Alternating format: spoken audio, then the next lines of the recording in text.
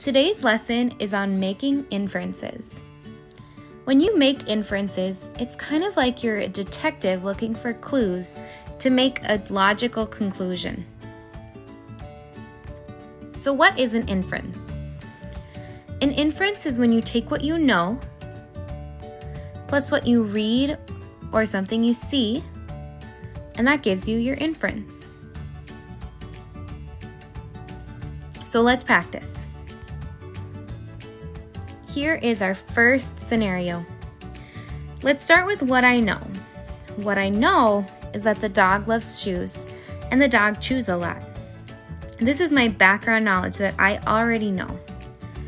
And what I see in the picture is that the dog looks guilty and there's a huge mess.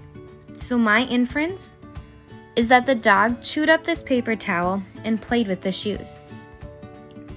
So how do you talk about or write about an inference? We can use some sentence frames to help us. I can infer that blank because I know blank, and I see blank, and I read blank. So in this case, I can infer that the dog chewed up this paper towel and played with the shoes because I know the dog loves shoes and the dog chews a lot. And I see the dog looks guilty and there's a huge mess. Here's another way we can say or write an inference. I know blank, and I see and I read blank. Therefore, I can infer that blank. So I know the dog loves shoes, and the dog chews a lot. And I see the dog looks guilty, and there's a huge mess. Therefore, I can infer that the dog chewed up this paper towel and played with the shoes. Let's try it again. This time, we're going to think about what we read or see first. What I see is the baby has a surprised expression and the baby is holding a green fruit that looks like a lime. What I know is that limes are sour and babies put lots of things in their mouth. So my inference is that the baby tasted the lime. Let's practice writing and saying this inference. I can infer that blank because I know blank, and I see and I read blank. So I can infer that the baby tasted the lime because I know limes are sour and babies put lots of things in their mouth. And I see the baby has a surprised expression and the baby is holding a green fruit that looks like a lime.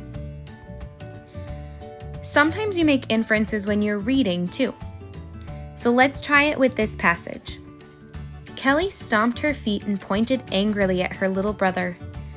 Mom was trying to calm her down, but she ran off to her room and slammed the door shut. As Mom looked at her son, she sighed. "Here we go again," she said. She started picking up the pieces of the puzzle and told Joey, "You need to help me clean this up and then go apologize to your sister." What I read is that Kelly is mad and the puzzle is in pieces and Mom told Joey to apologize.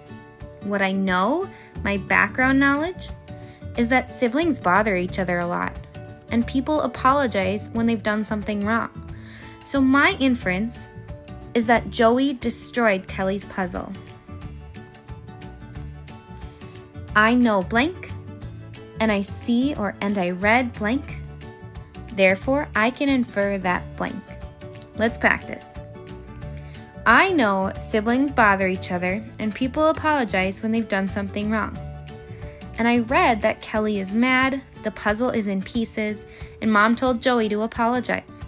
Therefore, I can infer that Joey destroyed Kelly's puzzle.